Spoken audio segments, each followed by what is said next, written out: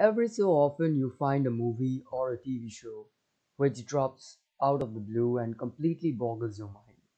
And such was the case for Netflix show Squid Game, a South Korean survival thriller that grips you from the very first episode, which tells a very compelling and emotional story about human nature when they are put in life threatening situations.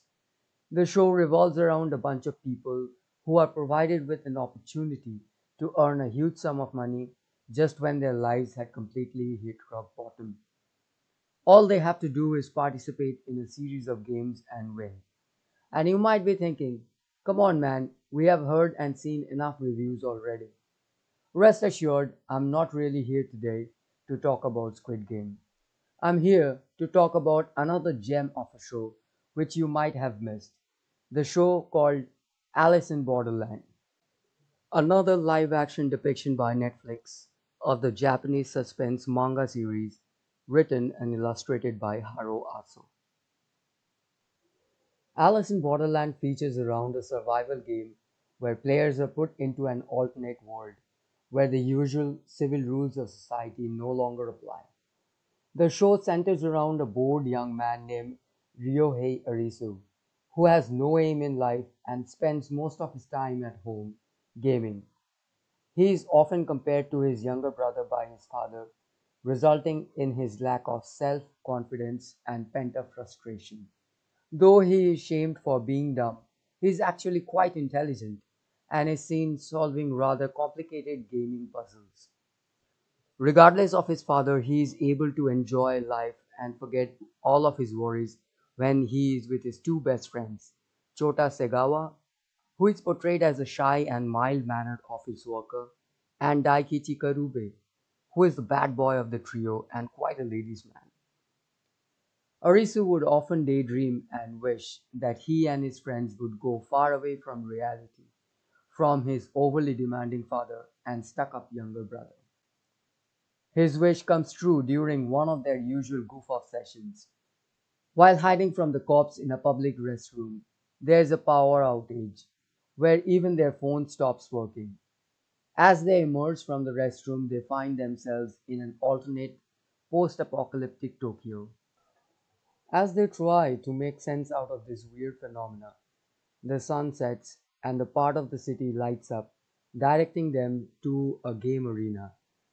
Once they enter the arena, they are provided with smartphones that deliver instructions for the game at hand. They quickly realize their lives depend on winning these elaborate and brutal, messed up games.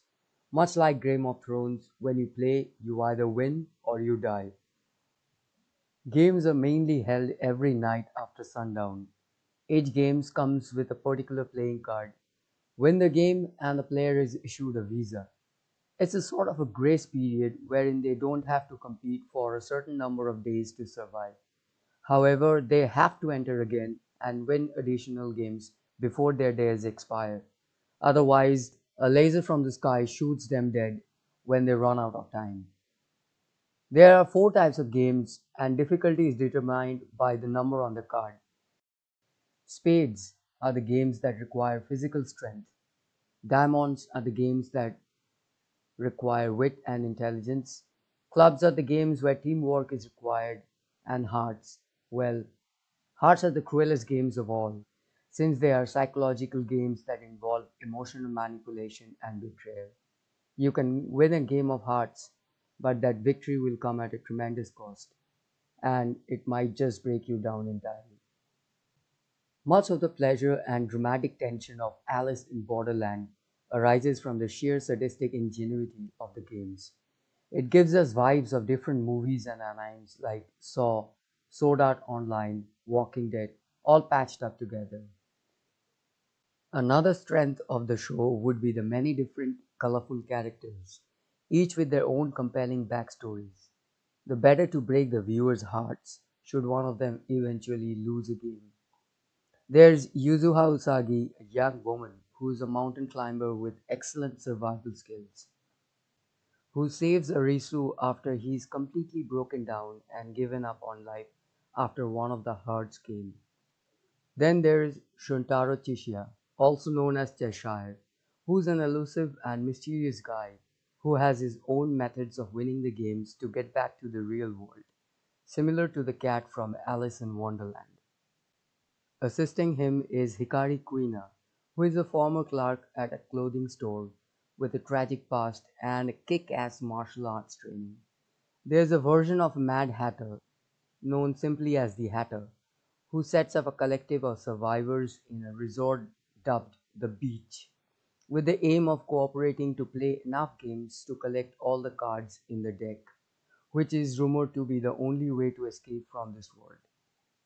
And there's a katana-wielding tattooed psycho known as the Last Boss, who found the real world all too mundane as society always shunned on people who actually showed real human nature. If you have been a fan of manga and have been watching animes for quite a long time, you will quickly realize how these characters fit into that world. It reminds me of the dialogue from Enter the Dragon. Man, you come right out of a comic book. The pacing of the show is unabating, with a chock full of unexpected twists and surprises, plus a few well placed moments of downtime to give viewers a chance to catch their breath now and then. The 8 episodes are incredibly addictive, and no doubt you will probably find yourself blasting through this in a couple of hours.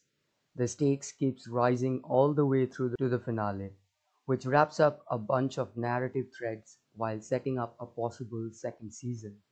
The remaining players level up to the next stage, but we still have no idea of the identity of the master or masters behind these games. It's difficult to explain how much I liked Alice in Borderland. It has everything from a post-apocalyptic theme to a fast-paced action and outrageously brutal set pieces based on the game's premise that surprises us at every turn, and how far the people are willing to go to survive if you push them hard enough.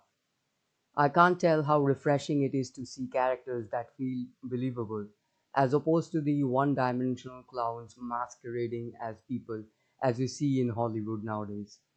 All in all, Alice in Borderland is one of those very rare shows, and more so a live action depiction by Netflix, which completely shoves aside all the stale, formulaic, preachy, woke drivel that are being spewed by the Western studios for the past few years. And if all is good with the virus who must not be named, the second season is out for release in December this year, and I'm pretty excited about it. Anyways, that's all I have for today. Let me know what you think. Are you gonna watch it? Have you already watched it? If you have, what you think about the show and what other shows you find impressive enough. Let me know your views in the comment section down below. And if you liked my video and want to see more videos like this, let me know about that as well. And I thank you for watching this far. Please don't forget to like, share, and subscribe to my channel for more content. As for now, this is your boy Cheyenne signing off. Sayonara.